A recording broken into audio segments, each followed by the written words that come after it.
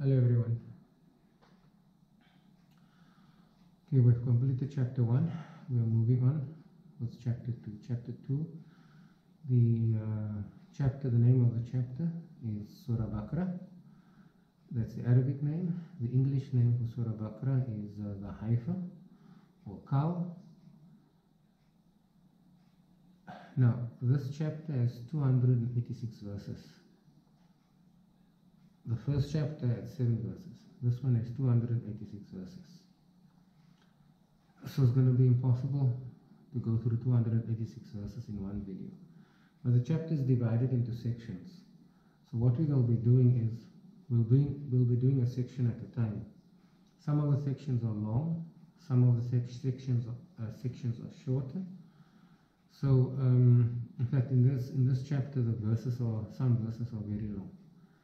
So we'll be doing sections at a time, and then we'll be trying to just to speak about it, extract a little information out of it. But when reading this, because I'm reading it in English, by me reading it to you in English, you already understand what God is saying. So I just do a little bit extra try and to make you understand more what is said in the verses. However, that won't be necessary for all the verses, because some of the verses is straightforward.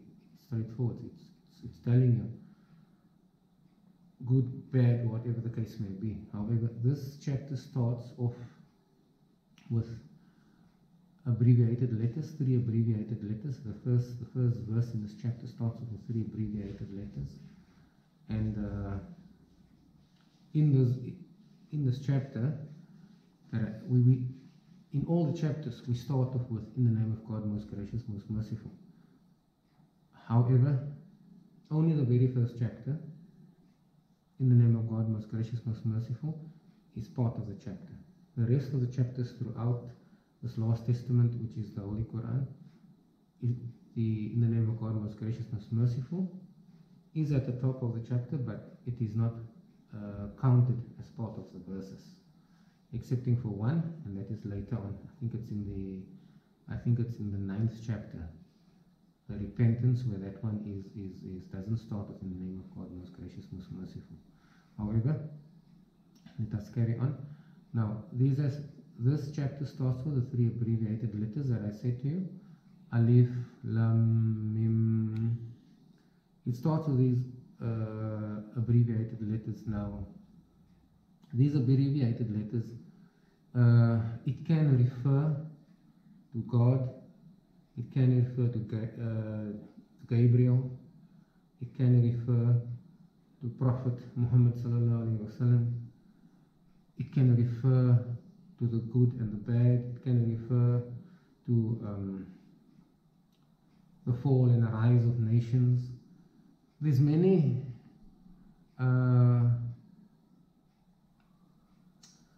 information one can extract from these verses, but why I am doing this is not to give you a history lesson. Why I am doing this is to speak to you and say to you what God is saying in this last testament, which is the Holy Quran, because lots and lots of people, English-speaking people, and people from all races and all tribes and everything, they only believe to a certain point. You have people only believing, for example, the Torah. Then you have people only believing what is written in the, those people believe what is written in the Torah. You have people that believe what is written in the Bible. And then you have people like myself who believes what is written in the Torah, what's written in the Bible, and what is written in this last testament. So I'm covered. I believe in the Prophet Moses. I believe in the Prophet Jesus. I believe in Prophet Muhammad sallallahu alaihi wasallam. So I believe as God wants me to believe. And this is my message. I want you to believe the same, because we need to get onto the straight path. And the straight path is going to guide us to heaven. So that is where we need to get to. And because I love you, I want you to go to heaven. And that is why I'm doing this. So let us go to the next verse. The next verse, this is the book. In it is guidance, sure without doubt, to those who fear God. So what God is saying is that when you fear God and you worship God the way God wants you to worship Him, automatically God gives you guidance. Automatically God gives you the strength to watch your tongue, because the tongue can say many things. The tongue is a dangerous weapon, and you know, once you've said something with this tongue, you can't take it back. So God gives you the strength to guard your tongue. God gives you the strength. God gives you guidance of how to live, how to interact with people, and God gives you good conduct, and you develop piety by doing this. So we'll carry on to the next verse. Who believe in the unseen and who believe in the unseen are steadfast in prayer and spend out of what we have provided for them. So God is saying, who believes in the unseen, steadfast in prayer, and spend out of what we have provided for them. So basically what God is saying to us here now is, those people believing in the unseen, believing in the unseen is believing in God, but you can also take it as your wealth that you've earned, your house, your car, your clothing, your monies and everything that you've earned, that you've worked over the years and you've earned it. You as a person, you believe that the only way you've earned it is because because you worked hard for it, but it came from God. You worked hard for it, but it came from God. You believe that this is what God has given you. You are steadfast in your prayer. You pray. You pray to God. You ask God for guidance. You ask God for everything. And you are a person that are not miserly. You spend from what God has given you. You spend it on yourself. You spend it on your children. You spend it on your wife. You spend it on your parents. You spend it on your siblings. You spend that money because this is what God has given you. You're not miserly, well, it doesn't say hoarding money, but hoarding money is not good. So you're not miserly, and you spend your money because this you believe came from God. And who believe in the revelation sent to thee, and who believe in the revelation sent to thee, and sent before thy time, in their hearts have the assurance of the hereafter. Now, I just spoke to you now. I said to you, I believe in the revelation. I believe in Prophet Moses, and I believe in the revelation sent in the Torah. I believe in Prophet Jesus. I believe in the revelation sent in the Old Testament. I believe in Prophet Muhammad sallallahu alaihi wasallam, and I believe in this in this last testament, the Holy Quran. But now, when I say I believe in them, what I'm saying is I don't believe in them. In other words, I believe they are prophets of God, but I worship God alone. We do not worship man. We don't worship Moses. We do not worship Jesus. We do not worship Prophet Muhammad sallallahu alaihi wasallam. We worship God alone, but we believe in all the prophets that God has sent.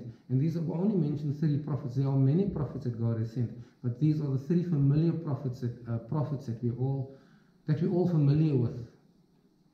And then God says here, now if you believe in the revelation sent before your time, God is speaking about the Jews and the Christians, and you believe in this final revelation, then you have the assurity of the hereafter.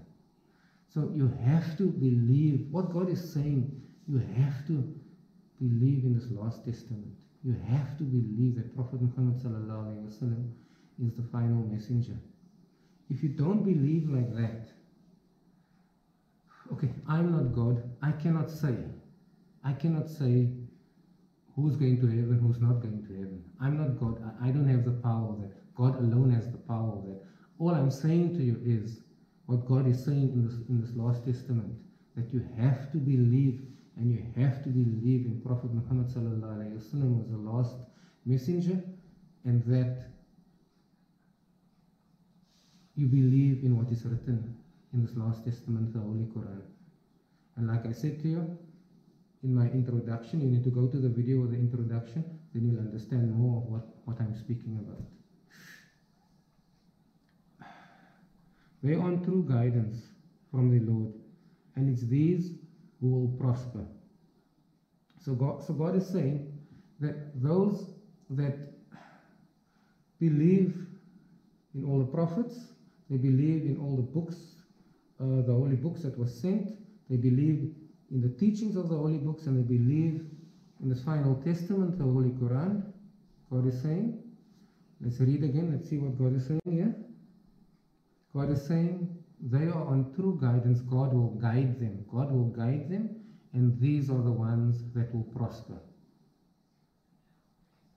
It's a bitter pill to swallow if you're not a Muslim. But my job is not to tell you things that you want to hear and to tell you nice things that you want to hear. If I'm going to be doing that, then I'm showing you no love. The only way I can show you true love is by speaking to you about this book and teaching you about this book so that you understand what needs to be done to get onto the straight path to get to heaven.